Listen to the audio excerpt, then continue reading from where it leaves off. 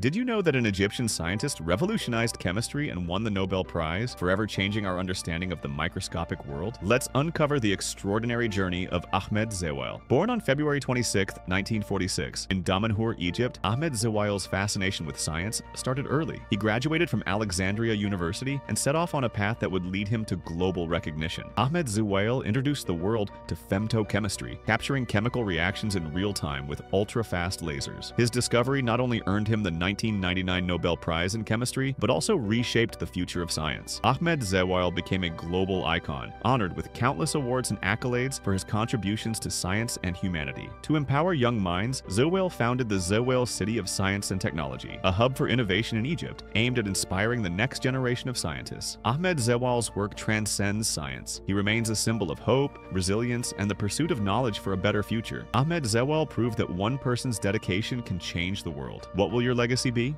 Don't forget to like, share, and subscribe for more stories of extraordinary lives.